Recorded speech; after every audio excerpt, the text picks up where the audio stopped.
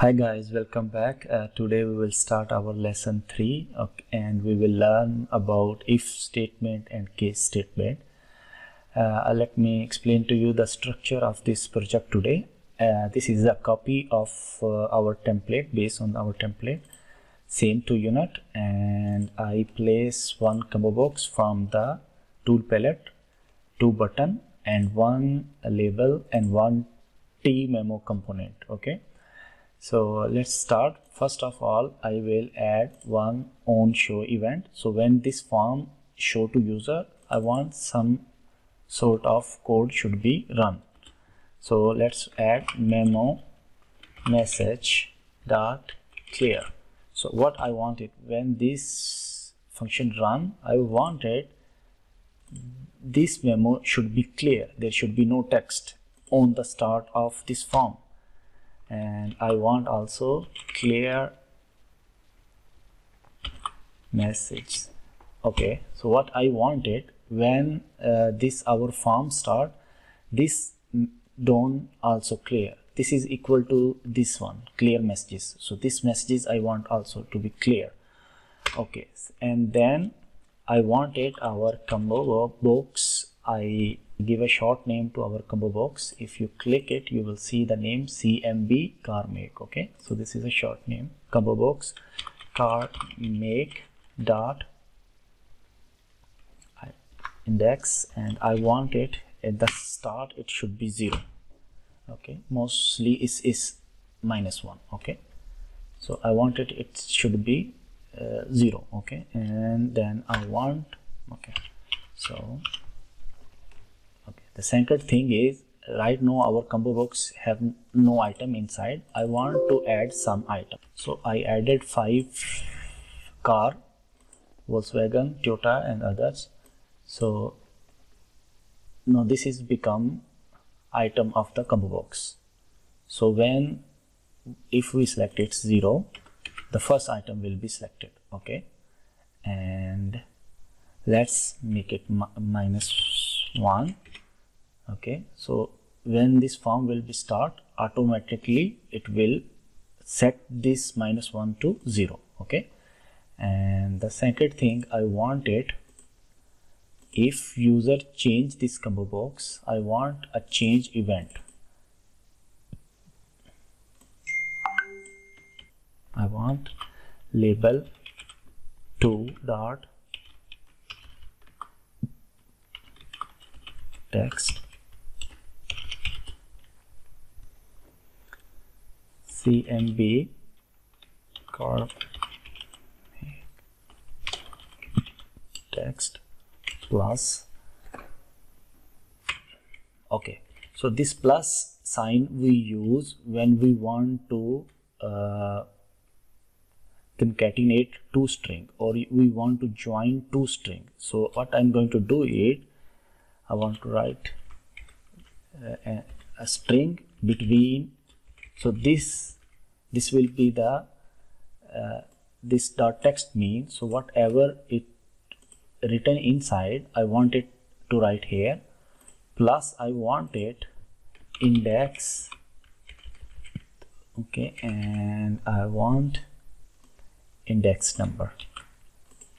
So instead of this one, I want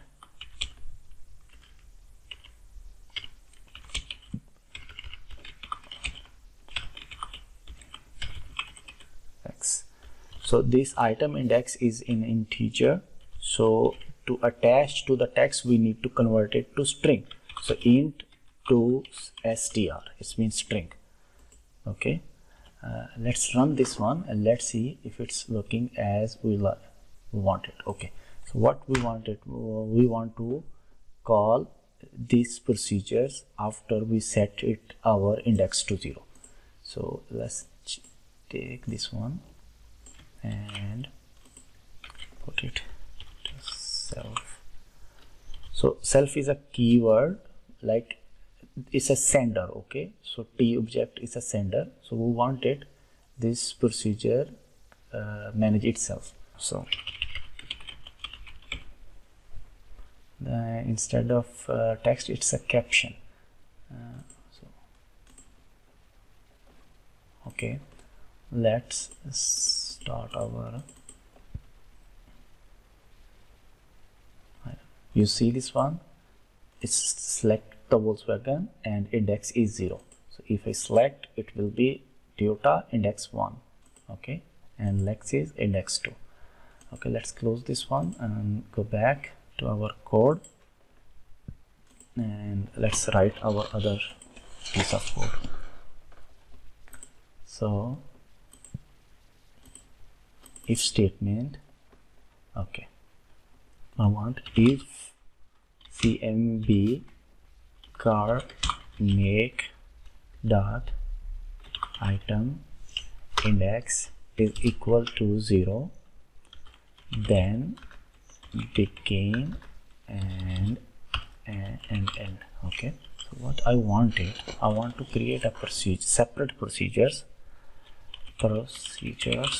called get byte data, and it will accept two parameters, offset, this will be an integer, and the other will be proc name, and that will be string. So first time we writing a procedure which will accept two parameters. So whenever any procedure want to call this procedure, it must supply two parameters. One is integer, then other is string. So begin and end. Okay, so let's declare what variable here called var proc name string.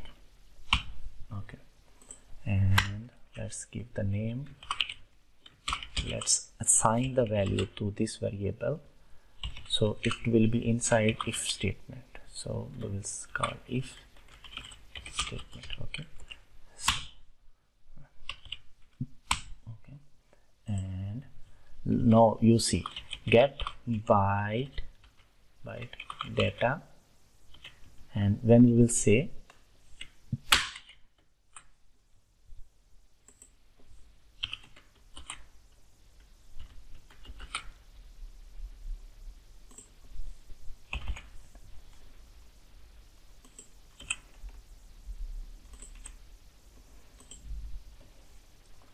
so we will give him $00 and the product name. Okay, so now inside our combo box we have 5 cars. So if Volkswagen will be selected, we want to select this address, and same others, like if it will be 1, so let's say else if let's copy this one, okay, and paste it here, remove, and this one, okay, so 0, and this will be 1, this will be 2, 3 and 4. Okay, and this will be also 1, 2, 3 and 4. Okay, so this will be the end of our procedures. Okay, and let's first assign here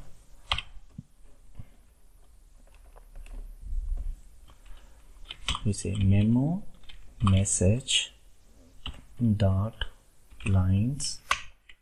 We want to add a line and add text, so this require us as string inside parentheses, so we need to add parentheses. Okay, and okay, so first we will whatever the procedure will call, he need to provide two things, offset and the proc name. So like this proc name will be go here and this will become here. So proc name, and the second thing is memo message dot lines dot add, and we need to provide a okay, so offset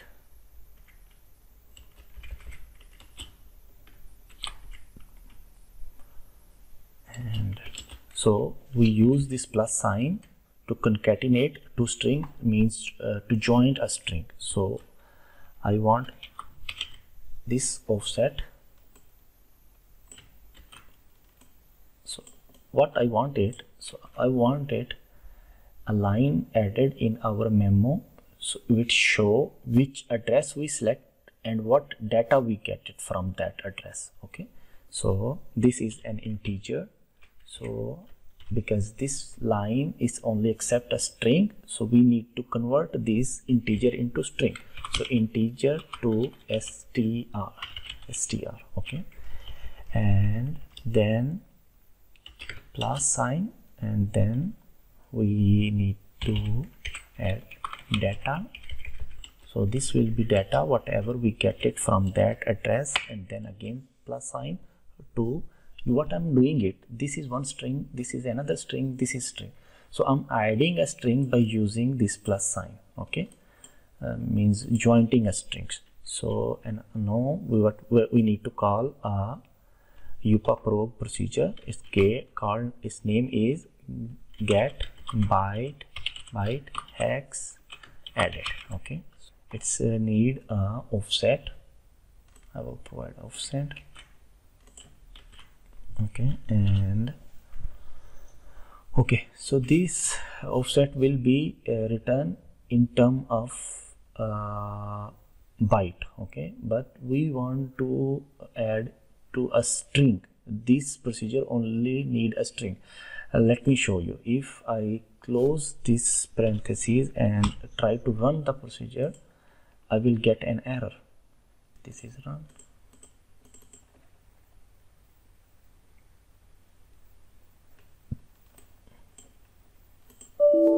You see this one, we get error. Okay, our IDE didn't complain about it, but on the runtime we get an error. So what we need to do, we need to convert this one same as we did in the last chapter, integer to hex. Okay, and then it need to okay, and the second parameter integer to hex, it's need how many digits we want. We want 2 digits. Okay, so okay, so this will get our data from this, whatever the address we will provide, and this procedure will convert that data into a string. Okay, means integer to hex in a string way. Okay, let's do it now.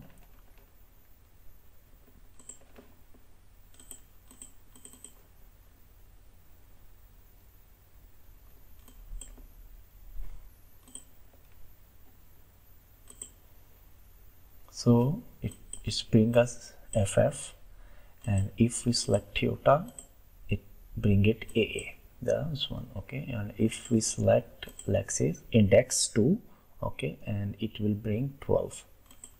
Okay, so this is working. Let's now write our case statement. Same, what we will do, we will copy this one to save time, and instead of this will be case statement. Okay, so case is written like that.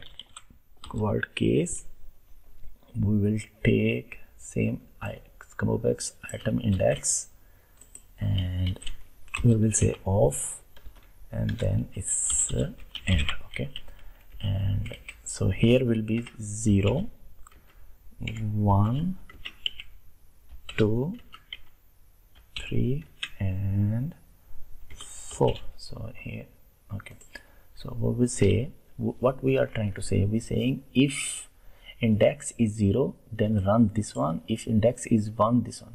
Okay, so this way we will say begin, and we will write same this one. Okay, and this will be end. Okay, so let me copy this one, and then we will change the address.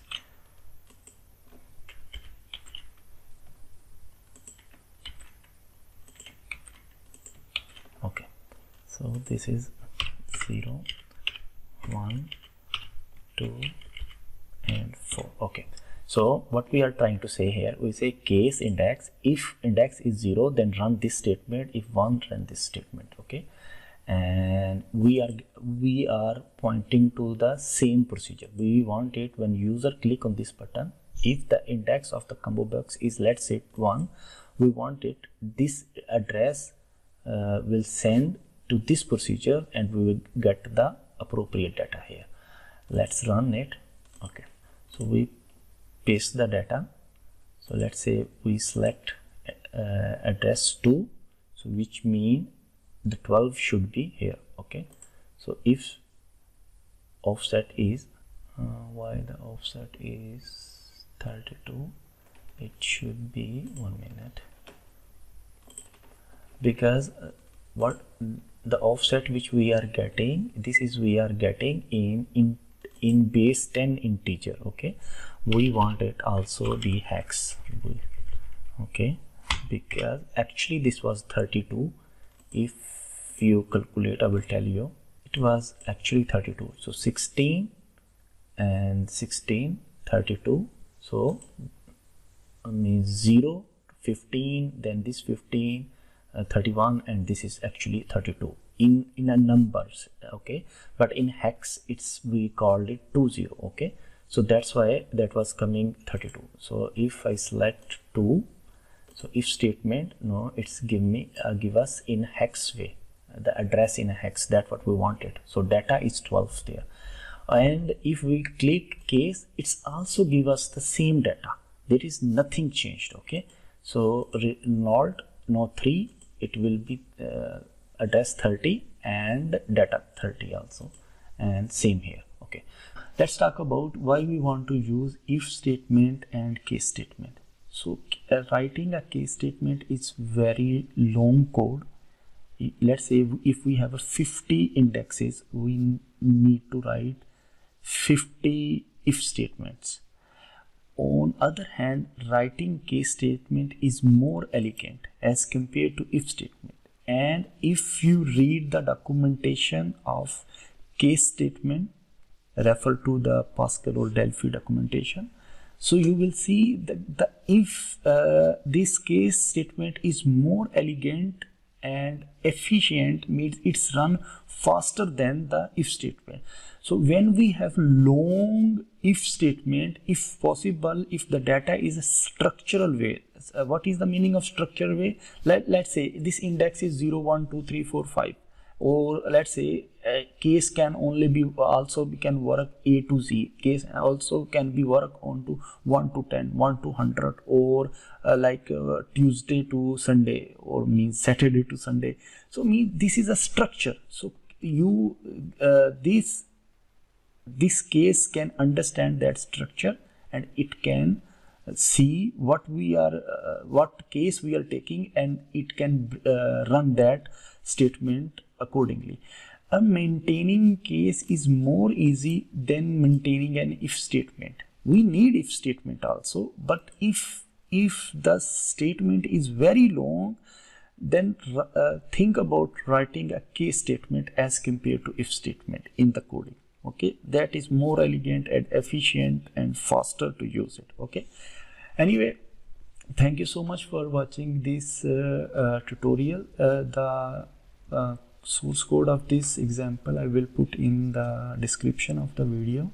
Please comment your feedback, and like and subscribe and share the video with your friends. Okay.